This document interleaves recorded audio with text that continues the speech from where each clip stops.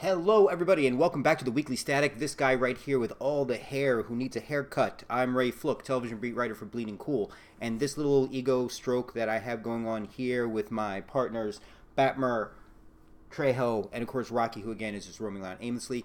We call this a Weekly Static. It gives us a chance to look back on some important issues from the past week, give hopefully a funny, interesting, unique, sometimes maybe even piss you off perspective on some of those issues. Now, this past week, we've had a lot of stuff going on in the land of pilots.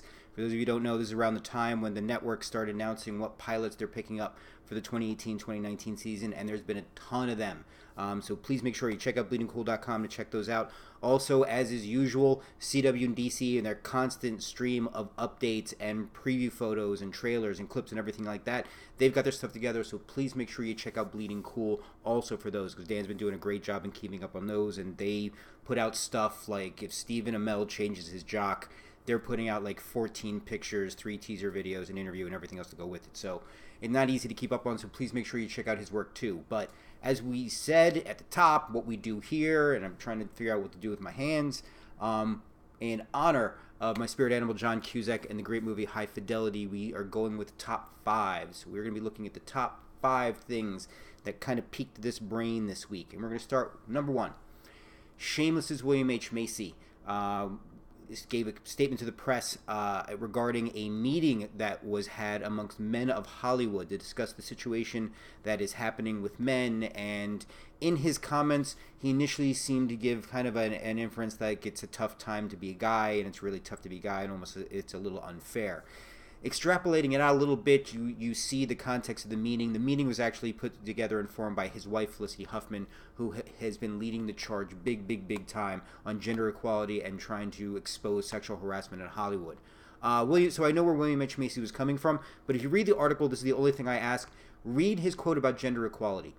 That's the only thing that I call into question, and why it made the top 5 is because he seems to kind of equate gender equality with somehow stifling artistic voices or muddying the entertainment and artistic field. So I'm kind of not sure where he's going with that. I don't want William H. Macy, who I love, I think is a fantastic actor. Just Boogie Nights just alone, amazing in that. I just don't want William H. Macy to get a pass because of who he's married to. Just because you're married to somebody or dating somebody doesn't mean you necessarily reflect their politics. Sometimes you reflect their politics for the sake of a PR standpoint. So that's our number 1. Number 2, ABC has given a pilot light to Get Christy Love. The reason why I'm including this in all of the pilot season's issues that are going on is because there's something very cool about Get Christy Love. Get Christy Love, 1974, Teresa Graves, first African-American actress to be the lead in a 1-hour drama series ever. And now to see Get Christy Love being greenlit to pilot, it's coming from Power creator Courtney Kemp, who was one of the very first female black showrunners to hold the position on a premium cable show. This is also at a time where it's being greenlit to a pilot by ABC's very first African-American president, and from a production company, UniTV, who also has their very first female African-American president. So it blows my mind that we're seeing these things. It's not a sign of, hey, this is happening so everything's great, but these are steps in the great direction. So I love seeing that. So that was our number 2. Number 3. Oprah Winfrey. For those of you who may not have heard, Oprah Winfrey gave this amazingly great speech at the Golden Globe Awards. And it got everybody speculating about, is this her political speech testing the waters? Is she going to run in 2020? Now, in the article, you'll see it. Now, this happened before the Golden Globes.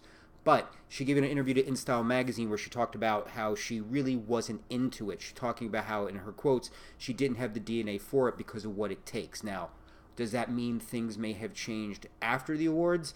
If you listen to what her friend Gayle King had to say after the awards, it seems to reflect what Oprah Winfrey was saying even before the awards ceremony about it. So I don't think we're going to be seeing that. Also, I think in general, maybe we stop looking for reality show hosts, talk show hosts, or celebrities or everything like that. As great as they are, and to be honest with you, I think Oprah would be a fantastic president. But how about we start looking to people who just have the political experience that are necessary, who can do the job necessary, and not just because they have kitchen table name brand recognition. Go back to the old school ways. I understand where we are now. The idea is let's just do anything to kind of fix this and right the ship. But my always concern is that we just end up leveling more problems on than we actually fix. So that was number 3. Number 4. My friend Vince McMahon, your company, the WWE, and I have had such a lovely relationship going back to my little old man geek. So that would be young boy geek years. I'm trying to get that right. So you are bringing back the XFL. Fantastic. Sure. Couple problems with that. First, I'm going to be honest with you, and I'm stealing a joke that I had used earlier, but I'm going to go with it anyway. I can't help but think the decision was made in the middle of some serious post-midlife crisis where he sees what his son-in-law is doing with the WWE and what Stephanie McMahon's doing with WWE and Shane being back and everything. And I think this is just his way of basically saying, well, screw you guys. The old man here still got his crap together, and he can still put something together like the XFL, and I know what went wrong, and I can fix it better this time.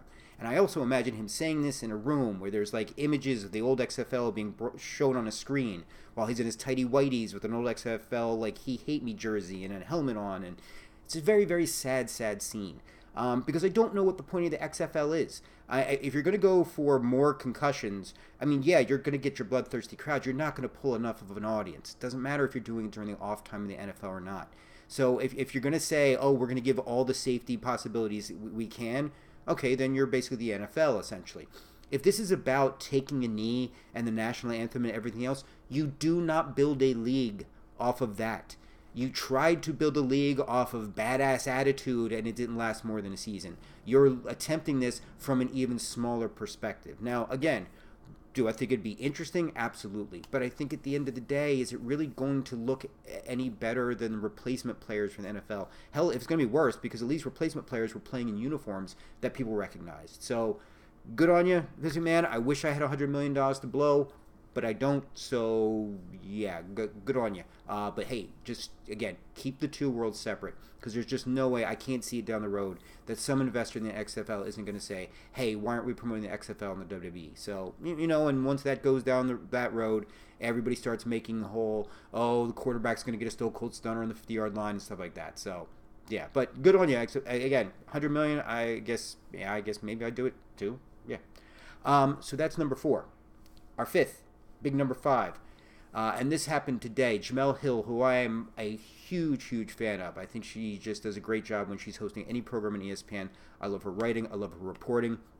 I loved the idea that her and Michael Smith took over SportsCenter at 6 o'clock. It just was funky. It was fresh. It was new. Yes, I said funky, fresh, new. Yeah, I'm going a little old school, putting a cool spin on it. But I just love the unique take on it, the interesting perspective. And what I loved is that a lot of the other people from ESPN who would come on just seemed such more relaxed and so much more calm when they'd be on there. So, I'm going to miss that because that's going to be happening in February. But I know she's going to be moving on to ESPN's microsite, The Undefeated, which I know it concentrates on race, gender issues, pop culture issues, all swirling in and around the world of sports, which I think she would be fantastic for. I hope she also doesn't give up on her social issue advocacy, and I hope she doesn't give up on Twitter, even though ESPN doesn't seem to really like her on that.